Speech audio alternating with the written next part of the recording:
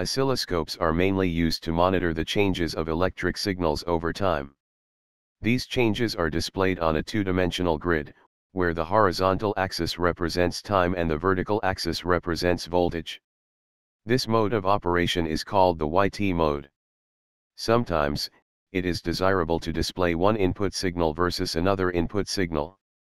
In this case, the XY mode of the oscilloscope, which plots the changes of one signal with respect to the other, is used.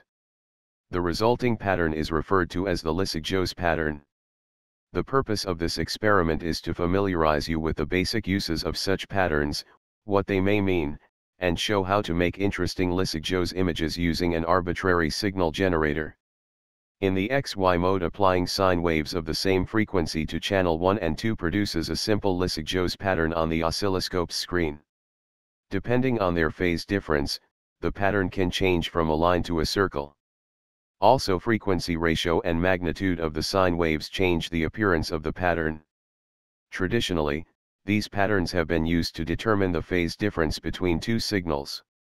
The frequency of one of the signals can be roughly calculated based on the frequency of the other one. For example, for a frequency ratio of 4, the Lissajous figure crosses 3 times to make 4 distinct areas in the pattern. For this Lissajous pattern, this frequency ratio is calculated. Similarly, the ratio of the signal's frequencies for this other pattern can be calculated to be 17. Changing one or both waves to non-sinusoids can yield some unique Lissajous patterns. Other signal information can also be obtained from these patterns, which we leave for later experiments. For the rest of this activity, we show how to generate arbitrary waves corresponding to any given image which can be displayed on an oscilloscope screen. In this presentation, we use Analog Arts SL957, but any high bandwidth oscilloscope with a fast arbitrary generator can be used instead. To produce these images, we need two signal sources. The first signal is the output of the generator, which through a coax cable is connected to channel 1 or the X input of the oscilloscope. The generator's sync output can be used as the other signal. The sync signal is first bypassed to ground with a capacitor which reduces its rise and fall times.